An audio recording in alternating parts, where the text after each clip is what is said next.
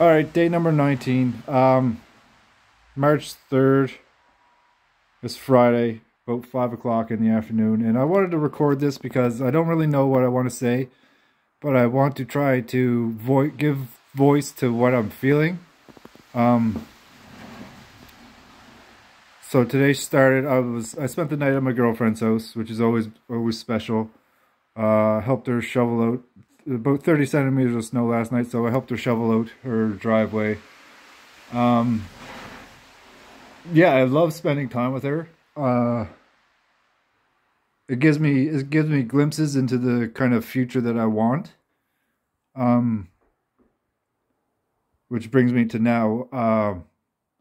Anyway, I'll get to that. I just want to like review my day first, so I can kind of give voice to what I'm feeling. So yeah, this morning was great. Helped her shovel out, and then we got on with her day. She had to pick up her little guy, and I went into work to help with the project that was closing. I didn't have to. I could have worked from home easily, but I wanted to go in and just own the feeling that I have with the new job offer, which is a hell of an offer. I don't know if I talked about it so much, but this new job offer represents about a 25% pay increase from where I'm at now. So I gotta sneeze. Oh, bless me. Ooh. Oh, see my shoveling job there? That was a lot of fucking snow, like 30 centimeters. Did I say that already? I don't know. So yeah, I went into work to own the feeling of change. Like I love where I'm at now. The people are great. The environment is great. I'm very comfortable with where I'm at, but I think I've plateaued a bit with the challenge that it offers. I'm very confident and comfortable in it. And I've been there for about 4 years now, so yeah, I think it was yesterday I went to my manager and brought up the fact that I had this job offer and what it was. And today I was a little disappointed with what their counter offer was. They were willing to give me 5%, which if you're paying attention to like the economic situation, that barely, I don't even think that covers inflation for the year. So like rather than work at a discount, I'm willing to challenge myself with facing the fear of change, because back in my Navy days, back when I was within the darkness that I'm overcoming, there was a real fear of change, a real sense of anxiety surrounding projecting myself into the future a bit. That's the feeling that I hid from. I think, and that's not uncommon. I don't think I'm special by any means, but I think I'm special in that I'm aware of the experiences and what it offers, and where it's brought me to, especially. But so today, my manager brought up that they weren't willing to go any higher than 5%, and this new bonus program that would give me an extra $1,000 a year, or whatever that works out to, but peanuts. So I was grateful. Like I was grateful for the opportunity and everything, but I told them I would take the weekend to think about it. And basically it took me about lunch hour. After lunch, I was convinced that no, I'm not even going to pretend. So I submitted my 2 weeks notice. Yeah, and it represents a big change. This new job is going to be an expanded role in that I'm more visible. I'm more exposed to the industry, and more people. I'll be the face of a lot of projects. And I don't know if I mentioned it, but I was a estimator for a big general contractor, and now I'm going to be a project manager slash with a minor estimating role for a subcontractor. So it'll be a little more specialized, a little more lucrative for sure. Yeah, it's an exciting opportunity, but again, I felt the fear of change. Once, what am I trying to say here? So I submitted my 2 weeks notice, and then I started to tell my peers that what I've done. I don't want them to be caught surprised. I want them to hear it from me that I was pursuing this change and that I would be leaving in 2 weeks. So they're appreciative. I got a couple hugs and whatnot.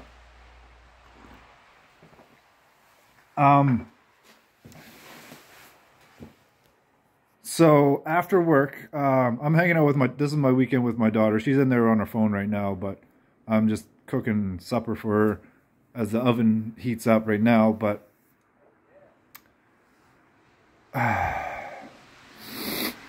so yeah, after work, I picked her up from her grandmother's house, which is my ex's mother, and the house fucking smelled like weed so bad. And it was like this, how can I say it? It was like these dark fingers that were trying to caress me a little bit. I love the smell of it. Like I said, I have nothing against weed or smoking it or whatever, but I could sense the darkness. I could sense the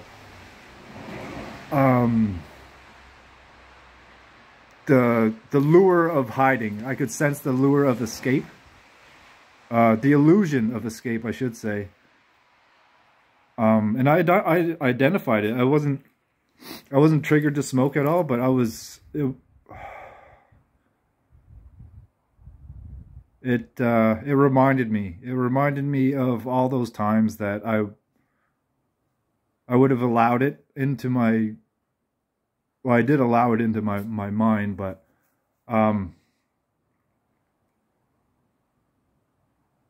Yeah, it made me anxious. It made me feel very anxious. So on the drive home, like I just craved the security of being with my girlfriend again, because it's super easy. It's super easy to chat with her, to just look at her and to be around her and know that everything will be okay. And like, not that everything won't be okay when I'm by myself, or but this is the feeling that I need to live with. I can't give responsibility for getting over this. I can't give responsibility for going through this dark valley away. I need to own it. I need to not rely on external circumstances, which is exactly what an addiction is. So I'm aware of that. Once I got home, I got Audrey settled, Audrey being my daughter, and I shoveled the fuck out of this driveway. There was a lot of snow. It took me about an hour. And I was listening to Eric Thomas and whatnot, but I sat with this. I sat with it for a bit. I sat with the anxious feeling of starting a new job, because it's happening. Like it's absolutely happening. I even touched base with the property managers of the apartment that I'm looking for. For that, I'm gonna wait till next week to kind of pursue that. So that's also happening. And this new job will provide me a financial opportunity to kind of support my ex in her transition. Without me physically being around. So I think that would be that's important. And what was the other thing? A job, apartment. Oh god, I'm drawing a blank. Oh, fucking 200 miler. Yeah, so fuck the 200-mile event coming up. Like that's a driving force now, in that it is going to, man, it's going to be powerful. By the time all these changes take place, like it's not that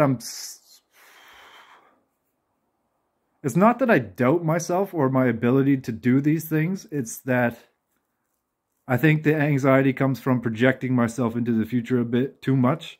I need to focus on the now, living with myself here and now, doing the best that I can in the moment, and owning the moment for my own health, so that I can project the positivity and the love that I want. And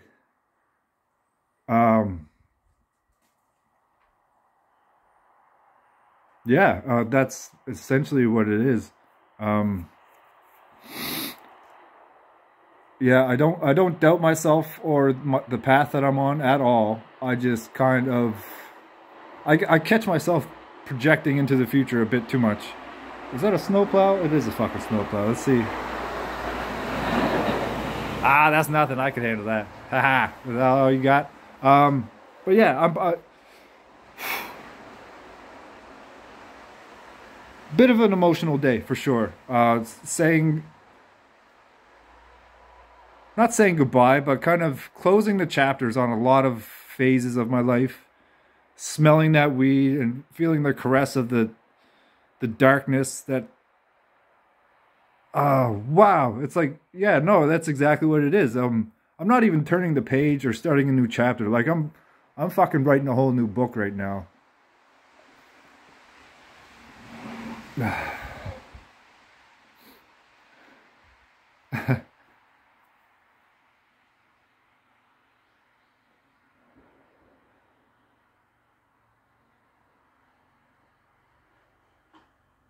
It's powerful. It's a powerful moment. Writing a whole new, oh man, that got me.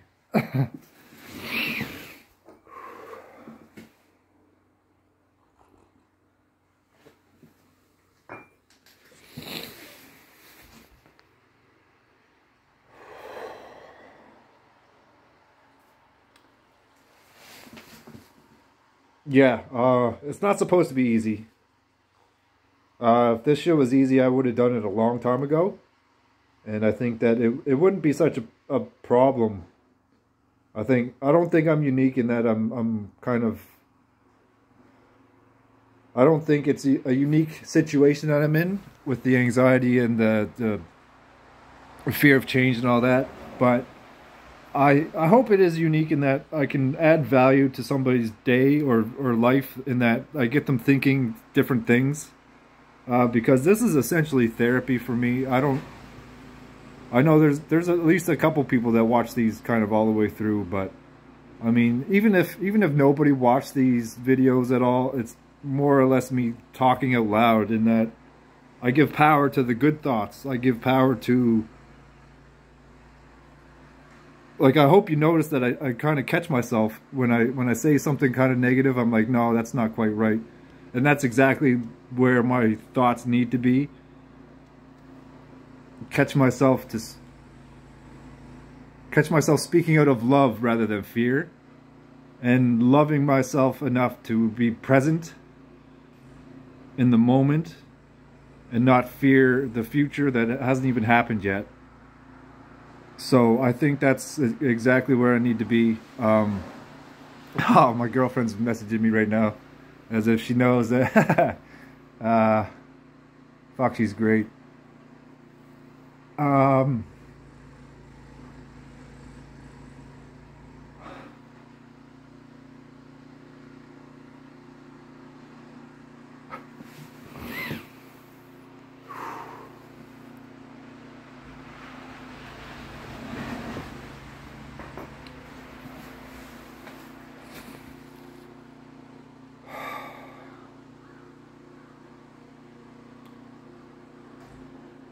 So yeah,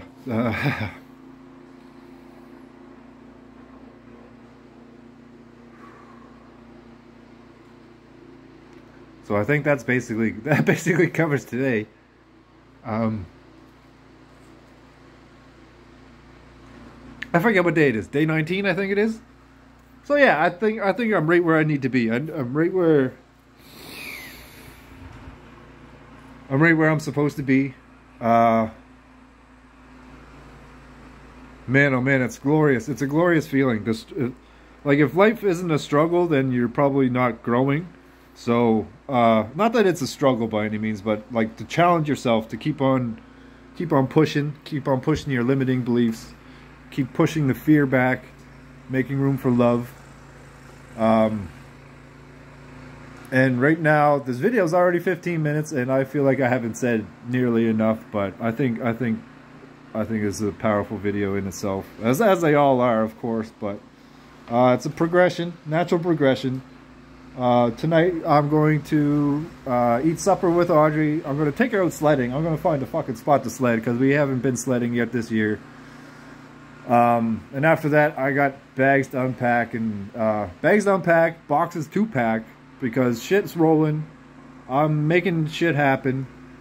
I'm challenging my limiting beliefs, challenging the fear, challenging change, challenging that fucking, those demon fingers that were caressing my face, and like, it's like a siren song just calling to me. It's like, yeah, no, I don't want to go back there at all. I don't want to, if I'm going to fall back, I'm going to fall back on the faith that I have in myself, the belief in the vision I have for my future. I think that's worth fighting for. I catch glimpses of it every now and then when I'm with my girlfriend, and her dogs, and her little guy. I'm looking forward to meeting him one day, but I'm not going to rush that. Same with introducing Audrey to her. Everything has a time and a place. I think there's a lot on my plate right now that I need to prove to myself that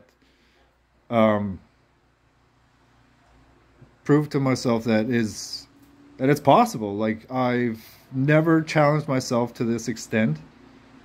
But yeah, the fucking sky's the limit for this shit. Like, I'm ready. I'm willing. I'm able. Like Eric Thomas says, man, I can, I will, I must.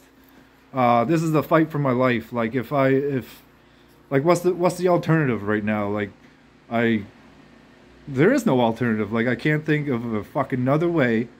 It has to happen this way. I have to feel what I feel. Cry whenever I feel like crying. Smile when I feel like smiling. And man, that's life. I think that's a beautiful way to end this video. Day 19.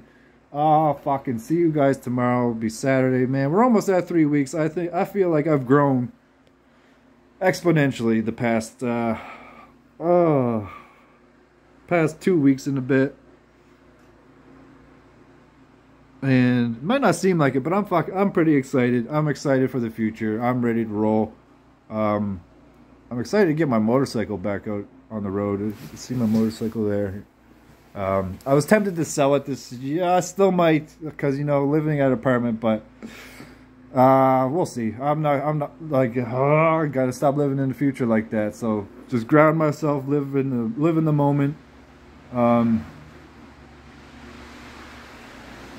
just looking at my watch. I don't know if you can see that, but like, my calories burned today say 333. So I'll figure out what that means here in a minute. But yeah, just taking the signs, appreciating life and appreciating the challenges. I love you all.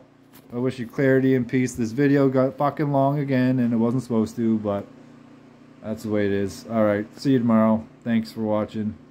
Peace and love. Most of all, clarity, clarity, clarity. That's it. See you next time.